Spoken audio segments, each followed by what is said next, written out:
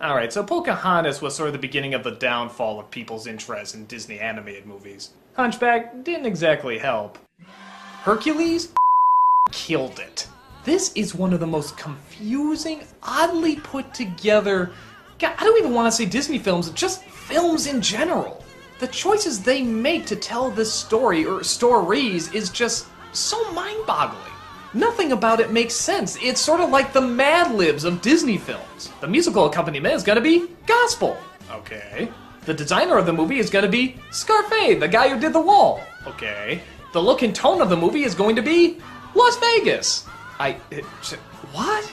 And the singer of the main song is going to be Michael Bolton. Oh, you are dead to me, movie.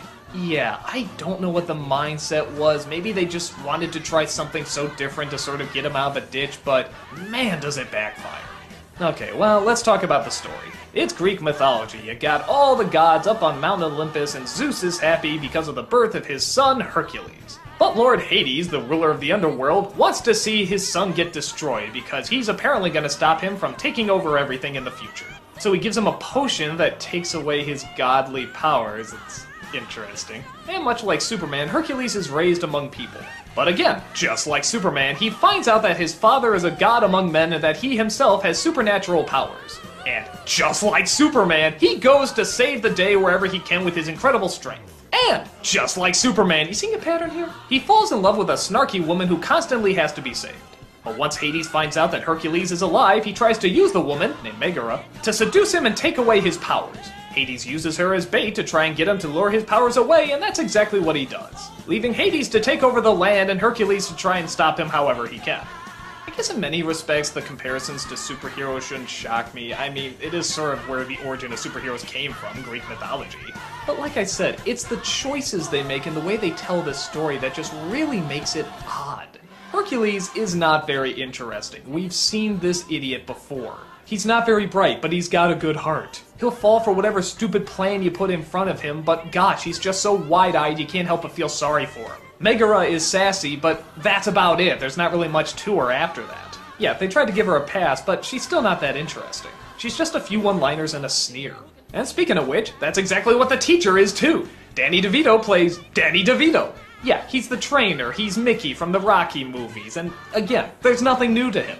Except for the fact that it's in Greek mythology, but why would we want to see that?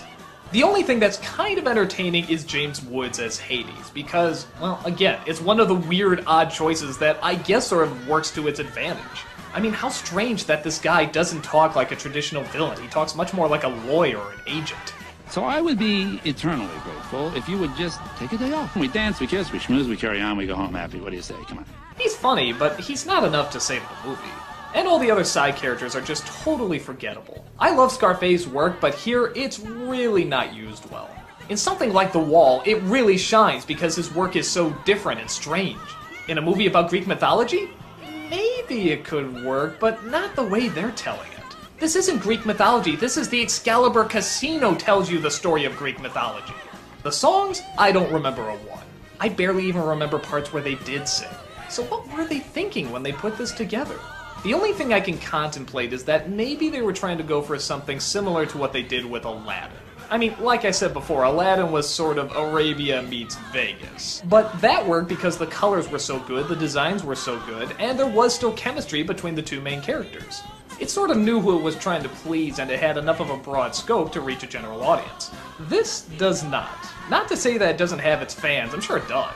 But I don't know, when you look at statues and sculptures of Hercules and then you think Disney animation bringing that to life, this isn't what I think of.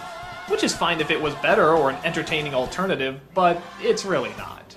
It's clumsy, it's flawed, the story is so recycled, the characters are so recycled, and not just from other Disney films, but other tired cliches as well.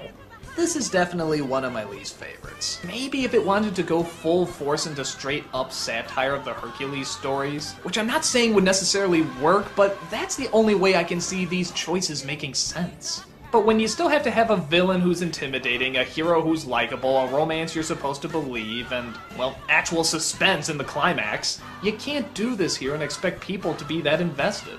Like I said, I hear it's growing a bit of a fan base, but I probably won't be among them. It's just a little too weird and clumsy. Every night.